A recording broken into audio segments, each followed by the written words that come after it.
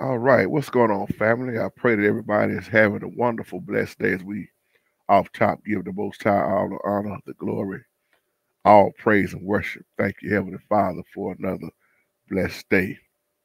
Hallelujah. Part two here. If you caught part one on the video I did about ye are gods, some people understood it, and then some people, of course, took it the wrong way. And this is one thing I always tell people, and I say this often: understanding the biblical language. Who's doing the talking? Who is referring to? When you don't do that in the Bible, especially like we say, rightly divide the word, that causes a lot of confusion. That's why in those comments, when I responded back to people, and when you hear me say things like, even in the English, the King James Version of the Bible, words have more than one meaning. And especially if you read the NIV, which I really don't care nothing about, but I understand why people read it. But when you try to match the NIV up, even with the King James, you'll get a lot of confusion. But it's the way people interpret, and that's why I want to come back and break this down. And I already knew I was gonna get those Psalms 82 questions, and that's why I said in the part one video, who was these gods referring to? Who are these gods? Many people don't catch this. Satan in the book of John is called the God of this world. But Satan was not born like you and I, through a woman, through our mother's womb. He was created. The fallen angels, or the watchers, as the book of Enoch calls it, were not born like you and I. They were created. Big difference. And that's why we are born again, or some may call it born from above, spiritually born again. The watchers, these God, like Satan is a God, will never have a chance, ever, ever. He lost his spot. He can't go where we going if we have our lives right. So that's why I said in the world, you hear a lot of people refer to themselves as a God. Mormons truly believe in this. If you ever talk to a Mormon, yeah, and PP Jones, your comment was right on spot. Rappers who call themselves gods, and they'll worship in their music. But when you let's look at Psalms 82, like we were saying. Now, when you look at Psalms 82, and especially around verse 6, and you're looking at John 10 and 34, let's break this down, because see, what a lot of people that I talk to don't understand is that Yahshua always quoted Old Testament, Old Covenant. And this is why it's also important to understand the Torah. That's why I go over a lot of people here, because I've studied the Torah. And I keep telling people, man, if you don't have a strong concordance, or if you never studied the Apocrypha, a lot of things I say is not going to make sense to you, because I also refer to the removed books, and it goes way deeper than what we talking about. So when you look at this Psalms 82, I'm just going to break it down for time's sake. The Jews was in a little confrontation with our Savior, because they wanted our Savior to show them, if you truly the Messiah, yeah, show us. Because he made a statement, said, me and my Father, we are one. And what happened? The Jews said that he was blaspheming. They was ready to what? Stone him. But he was quoting Old Testament. Come on, teach, Holy Spirit. He was quoting Psalms 82, verse 6. Now, here's where you start seeing the confusion when you say the name Elohim. This is what I wanted to break down. That's why a lot of people don't like to call Yahoo Elohim,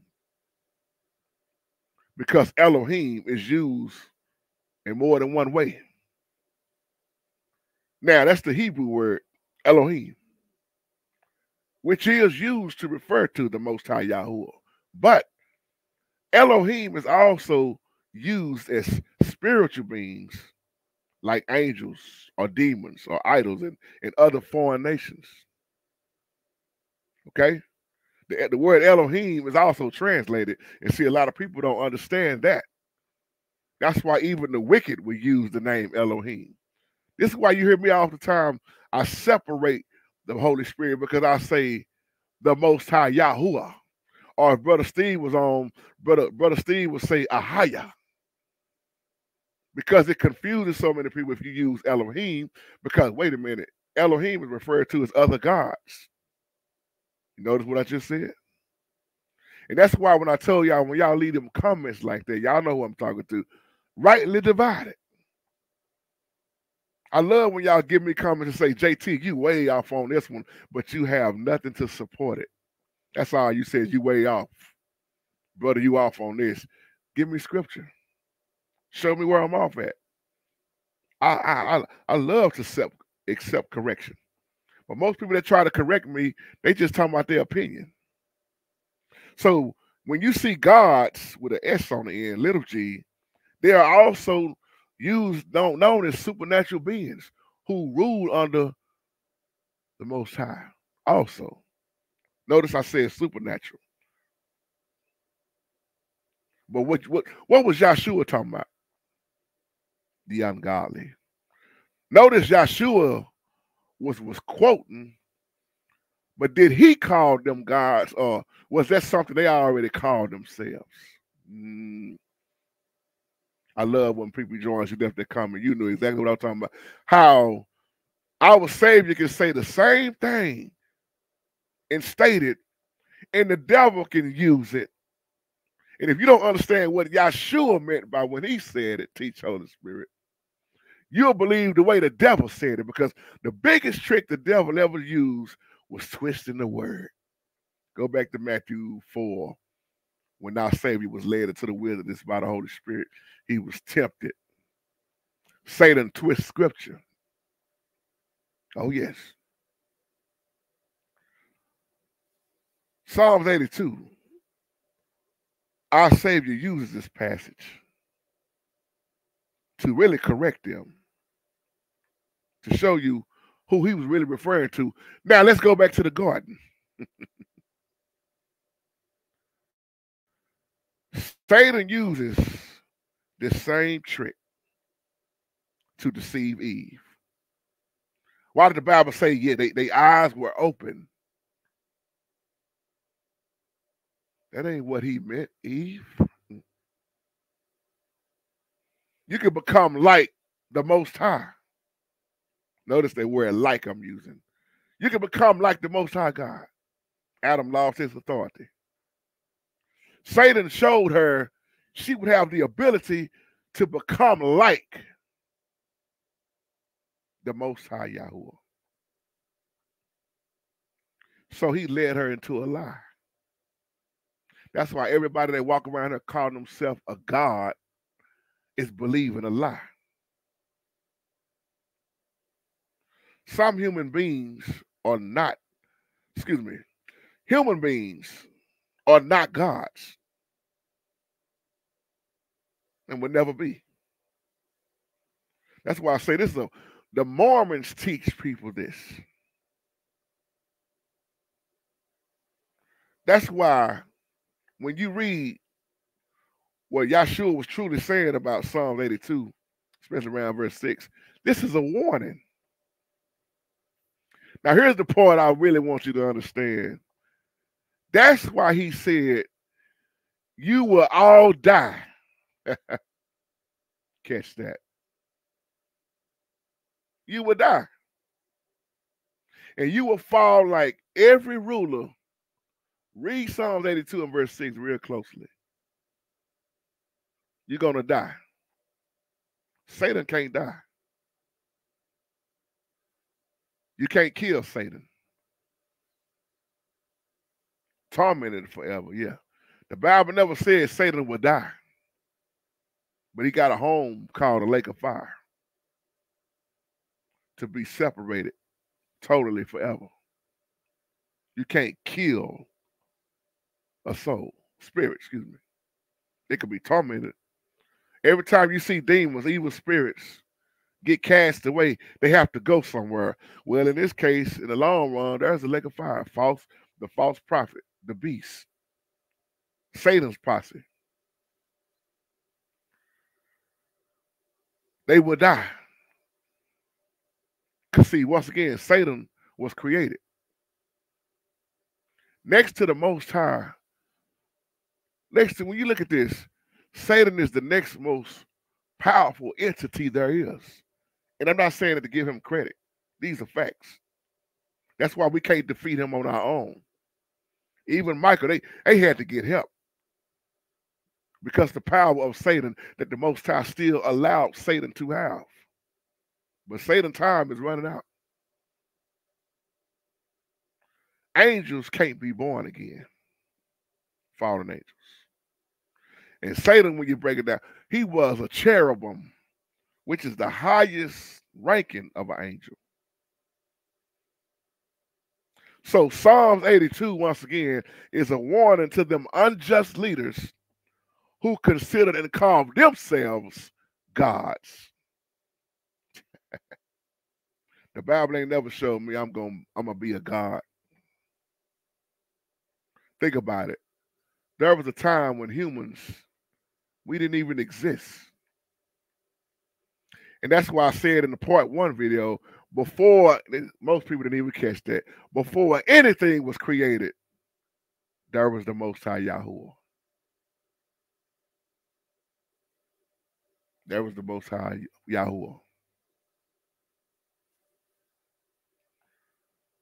Saying that I am a God is a straight up lie from Satan himself. And what he gave Eve was a false promise. Same thing he's giving everybody else that call themselves a God. That's a false promise.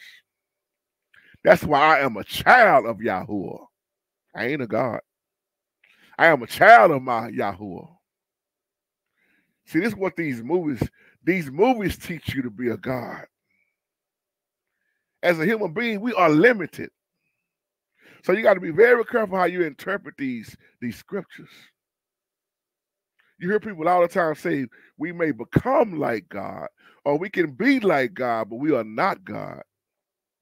But then the world's view is we are gods.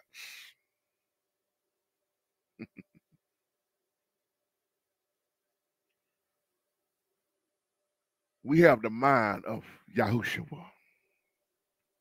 See, we represent the Holy Spirit. That's why he told us to present our body a living sacrifice to be holy and acceptable. So once again, in John 10:34, Yahshua is not telling the Jews that those unjust judges were gods.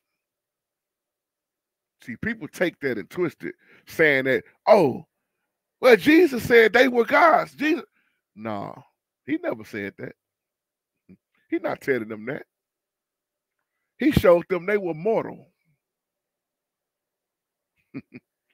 which means they have a soul. So when you don't rightly divide, yea, we are gods, and understand what Yahshua meant, he never was saying that we are gods in that sense. Even when it came to him and the Heavenly Father, look at the way he recognized the Heavenly Father.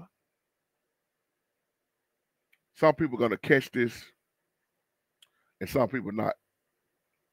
If you would have caught really what I was saying in part 1, for those that was kind of going against what I was saying, you would understand. That's why I said he is the Holy Spirit all by himself. He never needed help. He is the creator, the designer. He's all of that. And that's my time. And y'all have a wonderful, wonderful, blessed day. Shalom.